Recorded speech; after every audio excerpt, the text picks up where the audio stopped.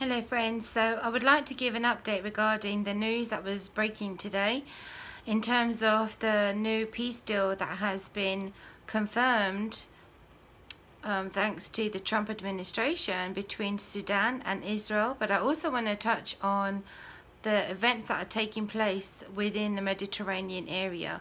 I've got a few things prepared. I want to share that with you friends. I also have some scriptures. Please share this video. I think it's really important that this one really gets out. I thank you for your time and I thank you for watching. Let me show you what I have prepared. Okay friends, so you know, like how in previous messages I've been talking with you regarding alliances, new regional alliances are being formed within the Middle East, North Africa, Asia, world over. This news piece that I'm going to share with you is a part of that. Now, what's taken place just 2 days ago, I think is really significant, because it's showing us that Turkey is posing a threat not only to its immediate neighbors, but also across the waters. Now, we've been watching on and off the situation with this fight, or let's say a race for securing resources, natural gas, in the Mediterranean. Now this trilateral meeting, another one, they've had several, has just taken place, and what this is telling me, I believe, is that nations, let's say, well, for a start, Egypt, Cyprus, Greece, are considering possible confrontation, and it will get messy if it continues, with Turkey, to prevent Turkey from exploring further within the Mediterranean seas. Now, let me read this to you. It's from Arab News, and this alarmed me more than the Trump administration securing this Sudan and Israel normalization of relations between those two nations. Why is that? Because what's taking place here is showing us that there are nations, friends, who are not going to just allow Turkey to do whatever it wants to do. Just like how I've expressed to you through the prophetic scriptures regarding the Antichrist beast kingdom, and how there will be nations who will resist him. So it won't be a one world order, a one world government. No, there will be nations, resilient nations, that will dislike and oppose the Antichrist. So what we're seeing now is all a part of the pieces of this puzzle being moved on the chessboard, and things are just speeding up so quickly. Let me read this to you, friends. Of course, you can join in with me because it's on the screen. A tripartite summit was held on Wednesday in the Cypriot capital Nicosia between Egyptian President Abdel Fattah el-Sisi and his Cypriot counterpart Nikos Anastasias, along with Greek Prime Minister Kyriakos Mitsotakis. I butchered those names, didn't I?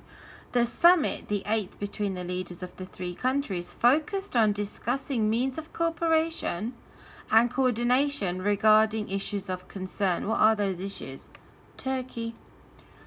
Bassam Radi, the spokesman for the Egyptian presidency, said the tripartite summit was held to evaluate the development of cooperation among the three countries in various fields, and to follow up on joint projects currently implemented as part of the trilateral cooperation mechanism. It's a load of jargon.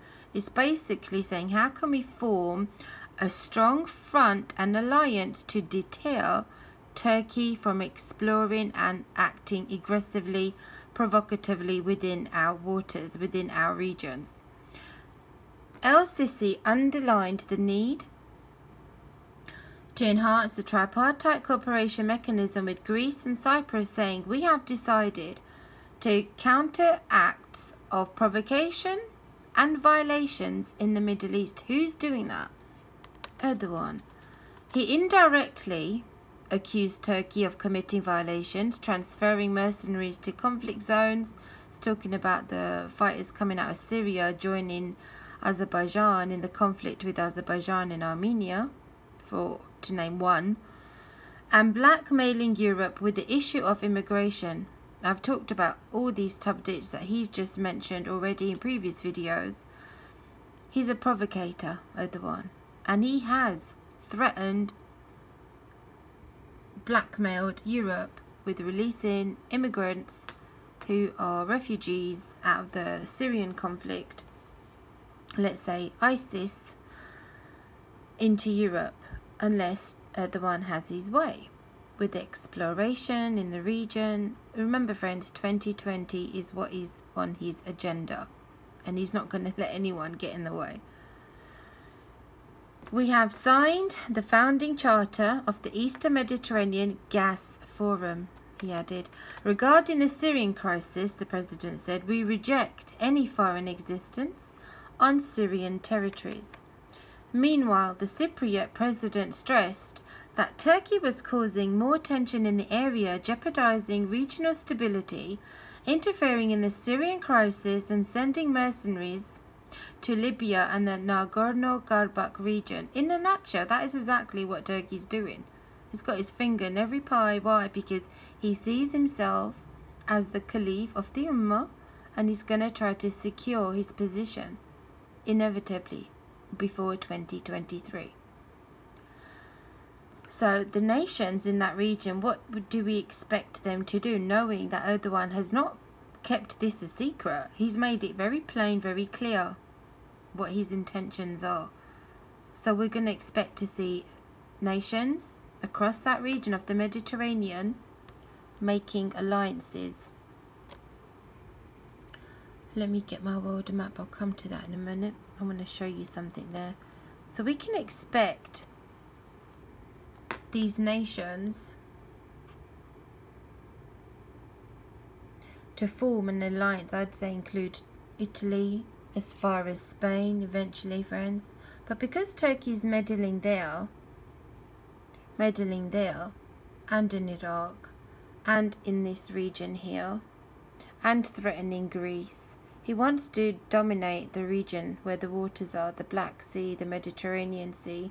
Remember the beast where it rises from? It rises from the seas. Let's go back to that report, friends.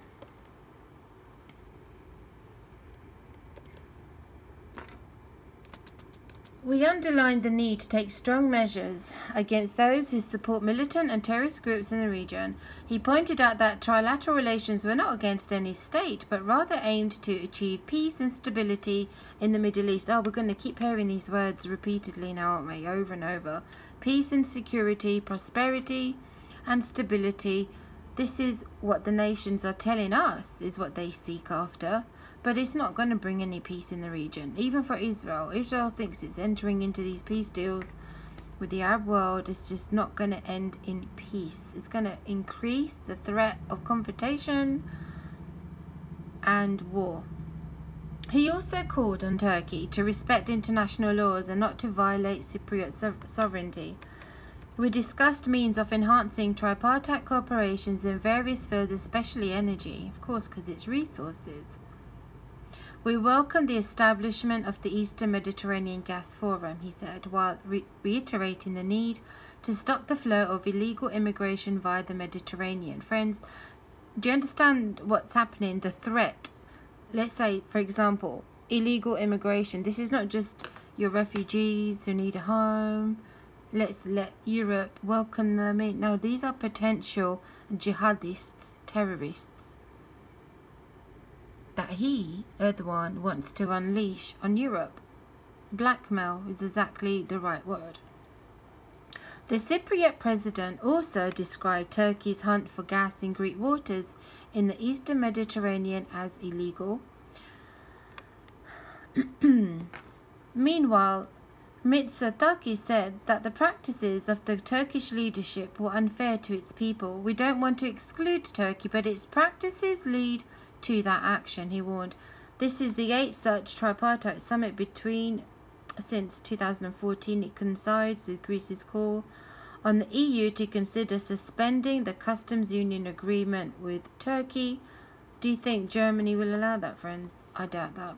Greek Foreign Minister Nikos delivered a letter to the European Neighbourhood Policy and Enlargement Commissioner Oliver to consider the measure as a response to Turkey's repeated violations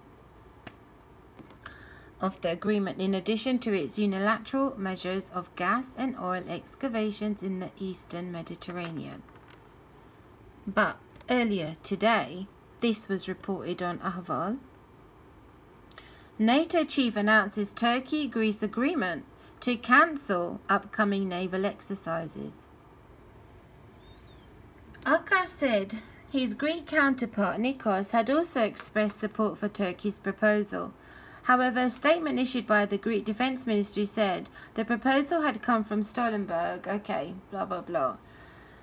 They're trying to stop the inevitable, which is a full-on conflict with Greece, Cyprus, possibly Egypt against Turkey, preventing Turkey from exploring further. This was also reported in the Greek Times.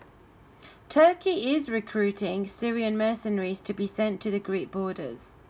I'll come to the Trump news regarding Sudan and Israel.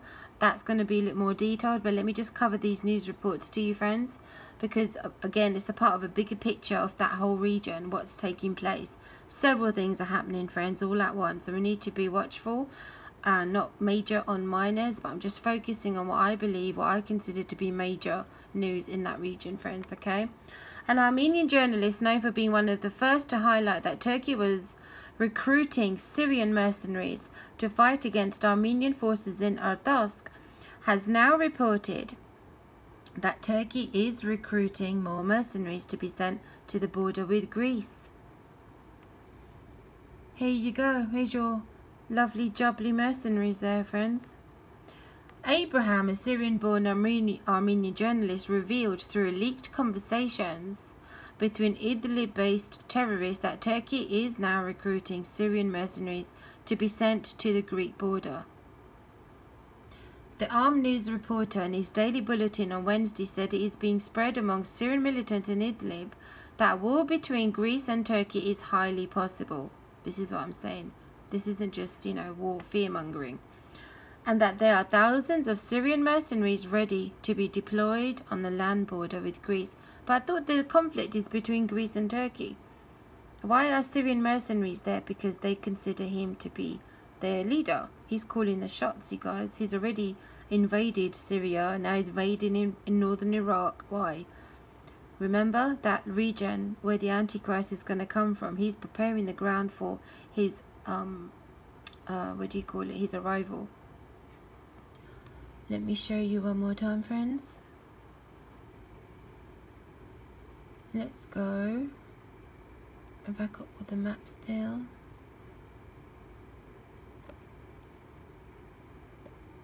The Greek Empire, which represents the leopard, the Grecian Empire, friends. This is what the Antichrist beast kingdom is going to comprise of. It's going to look like, as John wrote in Revelation chapter 13. Mark the notes of the maps. This was the Medo-Persian Empire, which was represented by the bear and the silver, the bronze, hold on, the gold, the silver, the bronze. This is the silver. Medo-Persian Empire. These whole regions are where he's meddling. It looks like these former, this is the Babylonian Empire, friends. So the Antichrist beast kingdom is going to come out of this region here, friends. You see why it's not a one world government. I include Pakistan, all this thing up here. That's the region. Please refer back to my older videos. I went through this in detail, friends. But it's good to be repetitive, so we remind ourselves when all these other truth and news channels are out there saying Trump is the Antichrist or Macron is the Antichrist. They're not reading the Word of God, friends.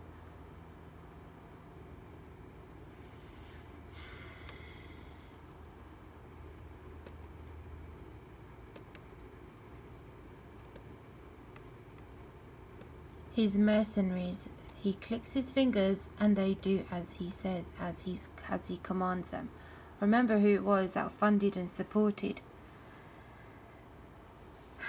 ISIS. It was Turkey. Kasparian says that as Turkey is hosting thousands of Syrian militants, Ankara is planning another location to burn them, as Azerbaijan will not be enough to get rid of them all. The Syrian war that has been waging since 2011 is almost at an end.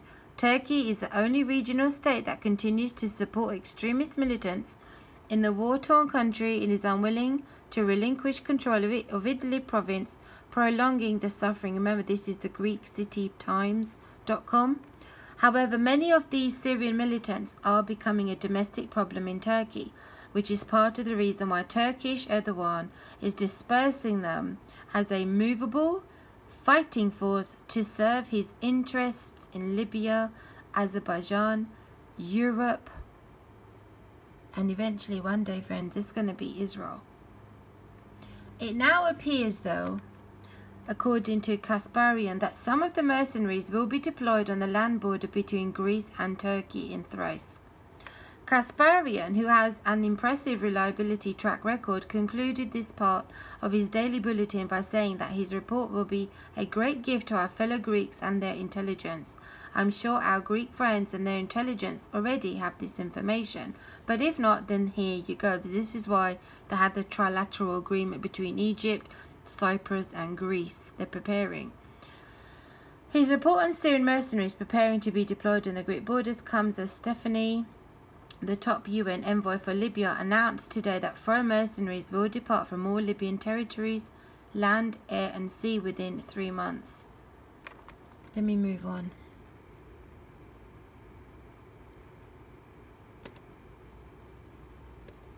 A couple of days ago, friends, Turkey-Africa ties in framework of Libya and East Med development, and also bear in mind in the backdrop, Sudan. African countries which already have fragile economies are negatively affected by the Libyan crisis. After 2011, the large investments made by Muammar Gaddafi regime in many African countries were terminated. So Africa, let's not forget, this whole continent is completely torn by war, famine, natural disasters. There have been religious conflict there between, let's say for example in Sudan, the Darfur conflict. Christian persecution across Africa is not stopped. It's still continuing. Even in Nigeria, it's horrendous, you guys. The seizure of Libya's assets in some African countries has also been a factor that strains relations in the region from time to time. Remember, in the Magog alliance, Sudan is mentioned and is Libya. So it's important that we look and find out what is taking place here, because we are able to gauge the timeline of events, friends, so we can wisely count our days and wisely use the time for the Lord's glory. Let me get to the point where I wanted to touch on.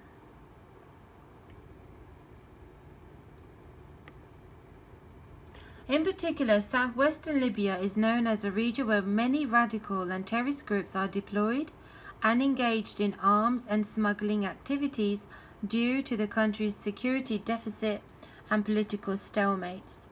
Terrorist and criminal organizations here can easily cross into Europe, of course, just across the ocean, the Middle East or sub-Saharan African countries, as they do not have border controls. For example, it is known that many terrorist factors that came to Libya through the Middle East and then moved to northern Mali have increased the security problems in Mali. Can you see how this Antichrist beast kingdom, being Islamic, will have no problem with those soldiers who would enlist to be their warriors, the Mujahideen, mercenaries? They'll have no problem, friends, crossing borders, jumping boat, violating boundaries, borders, no problem at all, friends. For example, it is known that many terrorist factors that came to Libya through the Middle East and then moved to northern Mali have increased the security problems in Mali. I thought it was worth repeating that. Apart from this, global terrorist organizations such as Al-Qaeda and Daesh, ISIS, are going to have new formations in the region through Libya. This war on terror is never going to end. It's never going to end until the Lord Jesus returns, and he himself will bring it to an end. The Daesh-linked structure known as the Desert Army, which carried out actions in Chad, Niger, Algeria and Libya regions, was deployed in southern Libya and increased the number of weapons and members. You see how many people there that are just mental. Seriously, friends. Islamists, jihadists, they don't care. Anything for the cause of Allah. I pray that more people will leave that religion and come out from that darkness and come to the light of the Lord Jesus Christ. I pray the Heavenly Father will draw more people who are lost toward his Son, that they might have life and have it more abundantly.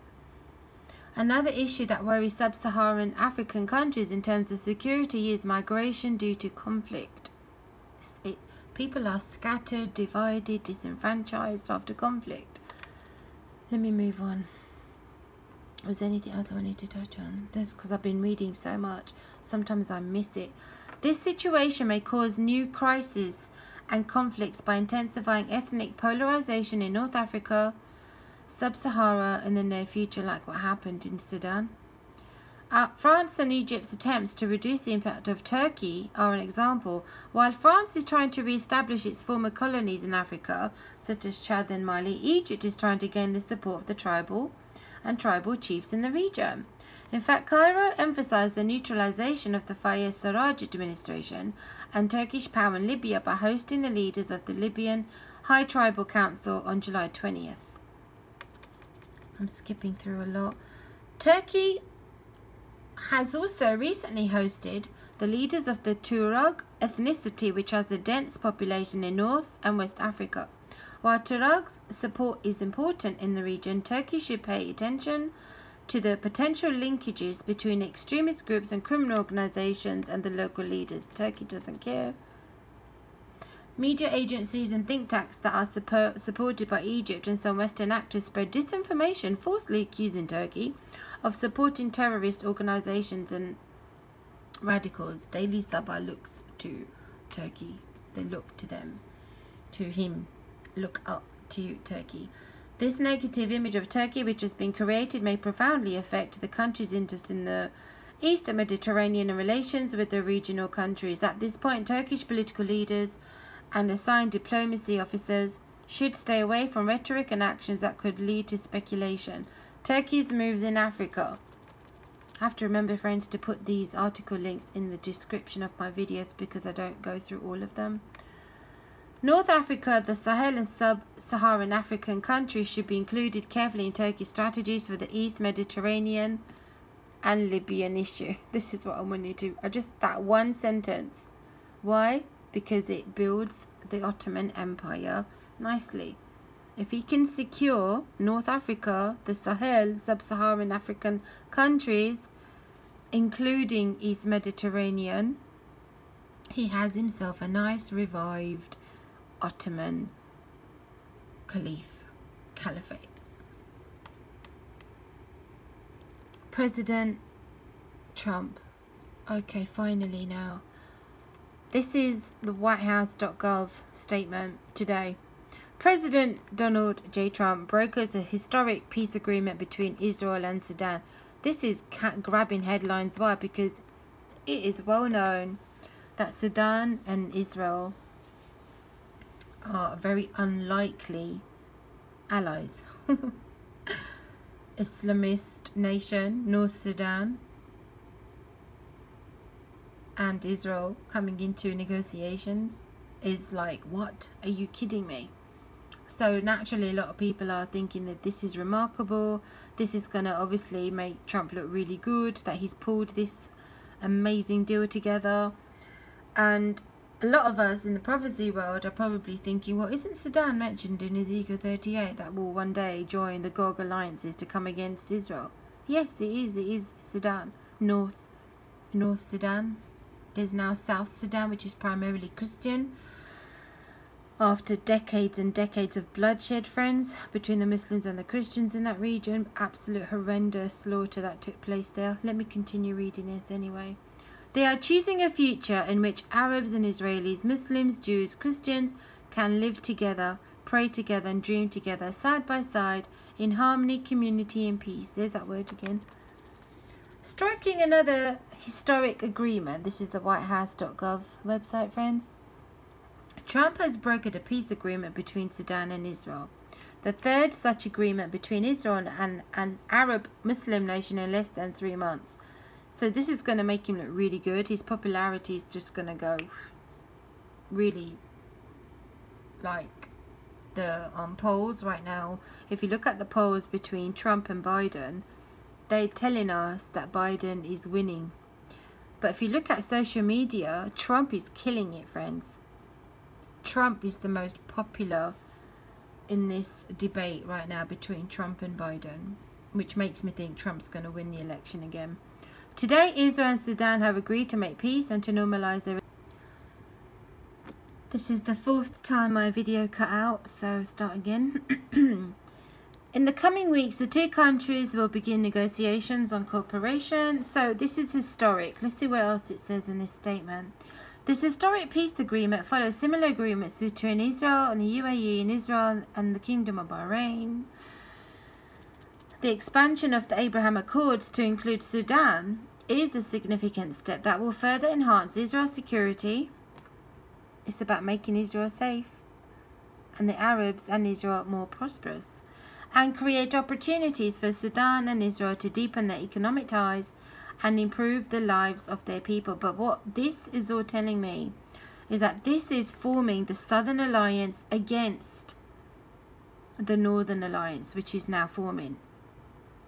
The Northern Alliance roughly is including Turkey, Azerbaijan, Iran, possibly China, Pakistan, Afghanistan, Turkic regions, possibly North Korea eventually.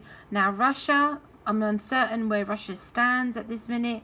We know that it has relationships with Armenia and with Azerbaijan. Now the Southern Alliance, the UAE, Israel, Bahrain, Saudi Arabia eventually will join.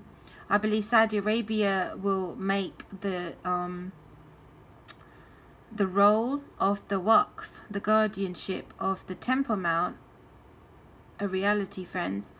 I think that is very, very likely, away from Jordan, but now in the care as guardian. The Saudi Arabians are probably going to secure that in order to make any public admission of negotiation normalizations with Israel, even though they do have a relationship with Israel. I believe the Temple Mount will be key. Egypt is also in the Southern Alliance, Jordan. Now the Western Southern / alliances forming are Cyprus, Greece, Italy, France. There's more in that, friends. It's because there's trouble in the seas. There's something is stirring the waters, and these nations are trying to be a step ahead of the game, a step ahead of the threat which is coming from the north. We're going to see a lot more nations coming into this Southern Alliance, friends. It's scary times. It's very uncertain. This is all preparing for war, friends. Basically, world war. All preparing for war. Whose side are you going to be on? This is what they're doing.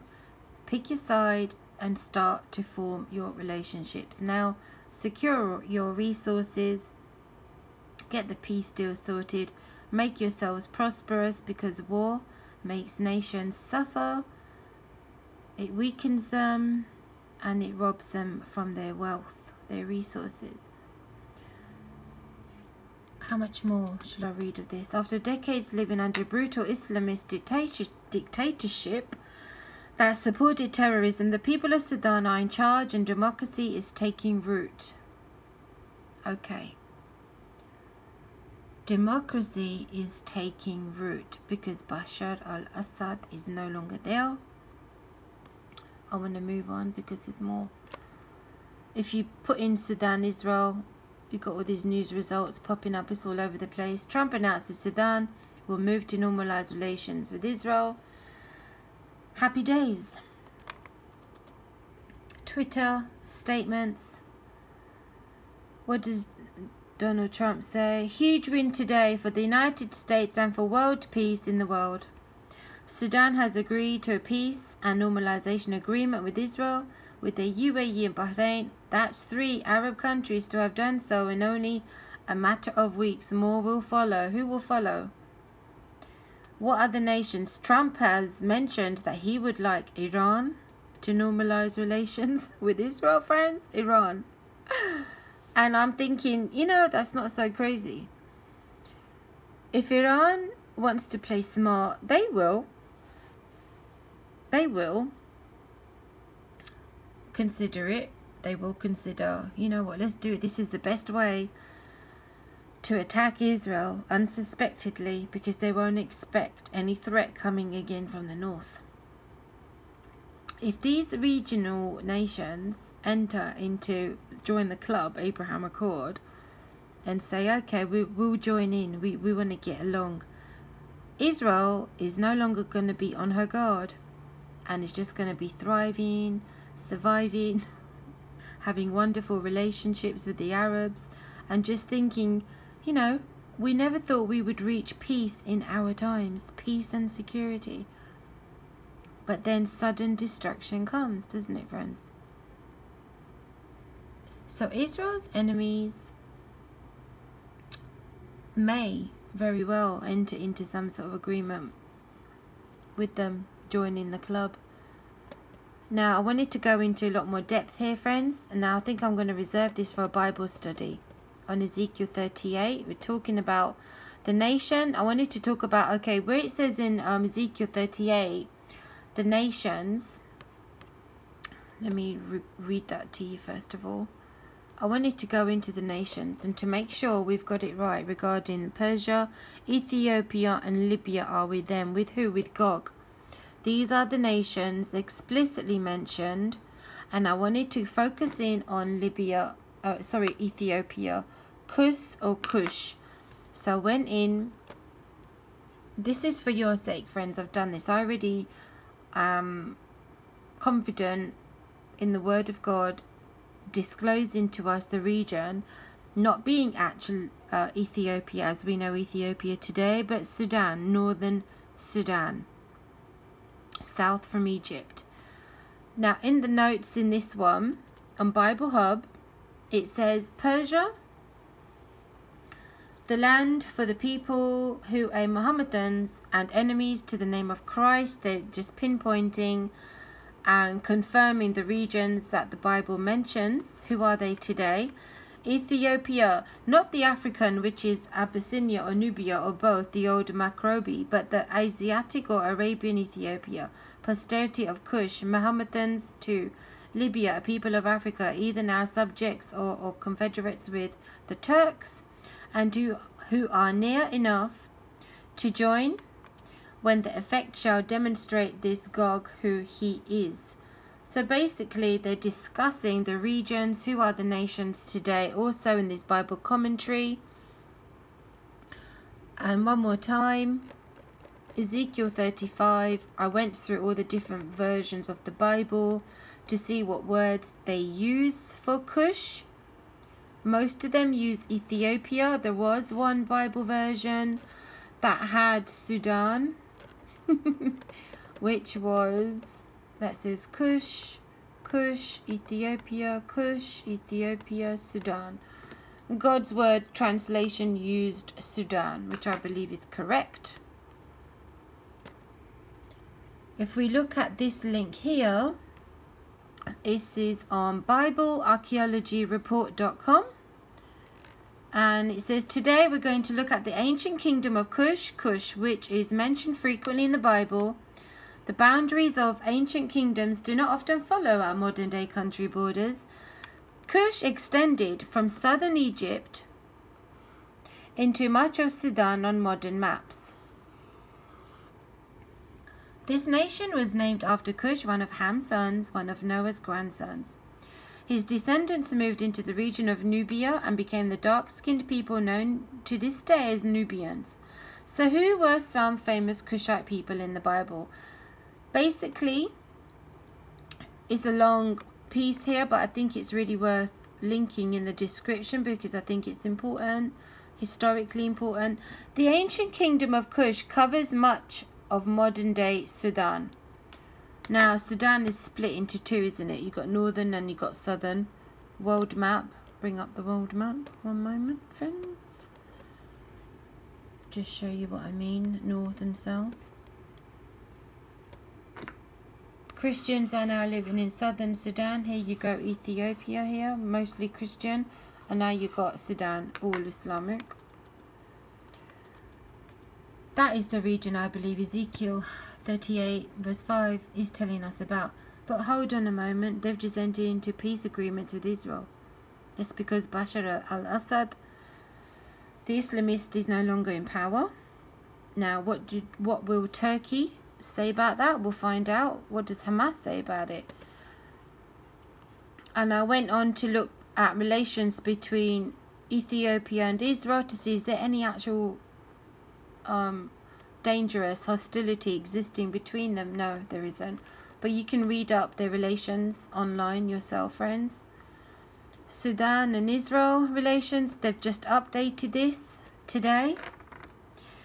Israel and Sudan relation refers to diplomatic ties between Israel and Sudan. Officially, the two countries up until 2020 did not have bilateral relations. But according to Israeli Deputy Minister for Egypt Corporation, Ayub Karo, they maintained covert ties. On October 23rd, 2020, today, Israel and Sudan announced the establishment of formal bilateral ties for the first time, making Sudan the fifth Arab nation after Egypt, Jordan and UAE and Bahrain, the two latter in 2020, to fully recognize the Jewish state. So that was the main criteria. Do you recognize Israel being a Jewish state? And are you willing to normalize negotiations with them, work together? Here, it was reported on persecution.com a couple of days earlier about this. They caught wind of what was going to be announced. The United States has stated that they are ready to remove Sudan from the state sponsors of terrorism list. The only stipulation is that the government of Sudan must pay $335 million to the victims of several terror attacks that Al-Qaeda conducted years ago. There are consequences for that. Let's read on. Since the fall of Omar al-Bashir, the country has been working hard to prove that it is moving away from those Islamic roots. However, they have reversed many of their former discriminatory laws, have transitioned to a mostly civilian-run government, and have signed a peace agreement with the rebels in several of their southern areas. President Trump tweeted, "Great news! New government of Sudan, which is making great progress, agreed to pay $335 million to U.S. terror victims and families." Alright, so he got a result out of it. Okay, moving on. Christianity in Sudan has been known to be a very hostile region, friends, for Christians. Sudan's Christians were persecuted under various military regimes. Sudan's civil wars temporarily ended in 72, but continued in 83 as famine hit the region. Anti-Christian persecutions grew, particularly after 1985, including murders of pastors and church leaders, destruction of Christian villages, as well as churches, hospitals, schools and mission bases, and bombing of Sunday church services. So it's known that this region has been incredibly hostile to Christians in that region, friends.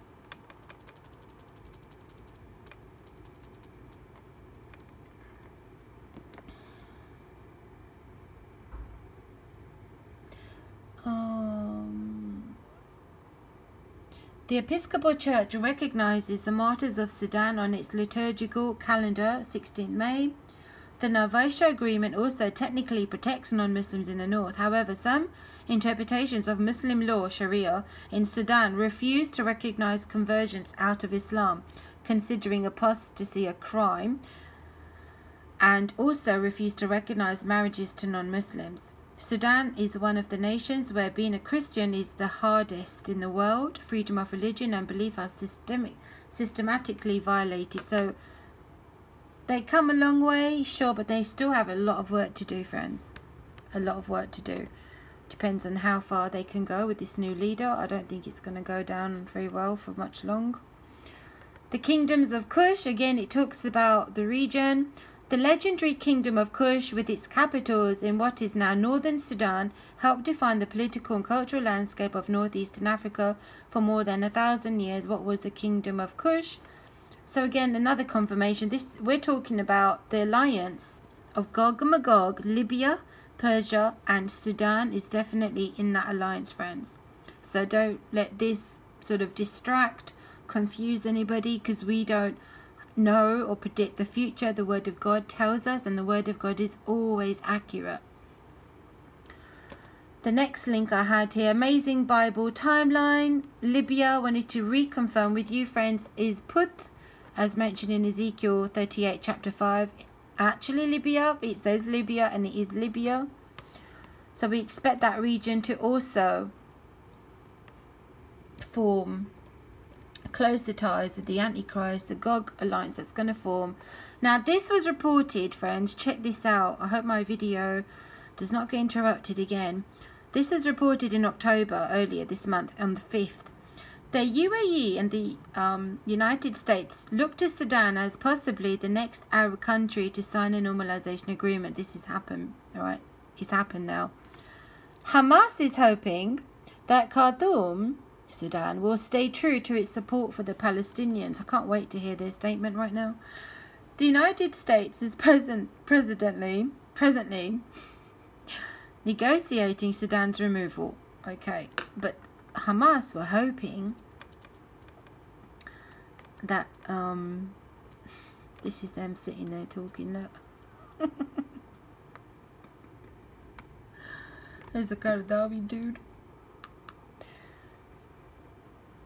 Hamas Prime Minister Ismail Haniyeh meets with Egyptian cleric and chairman of the International Union of Muslim Scholars, Sheikh Yusuf Qaradawi, and former Sudanese President Abdurrahman Swad al-Dhahab after their arrival in Gaza City, Gaza Strip.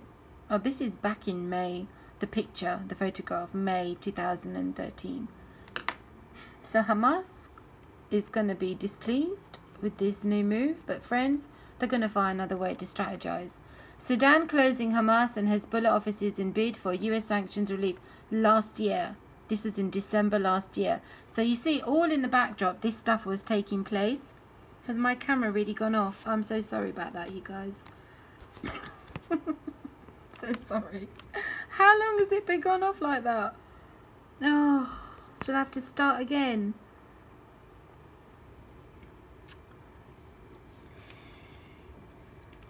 Friends, I'm going to eventually get used to my new computer and I'm going to make much better videos. But for now, thank you for being with me.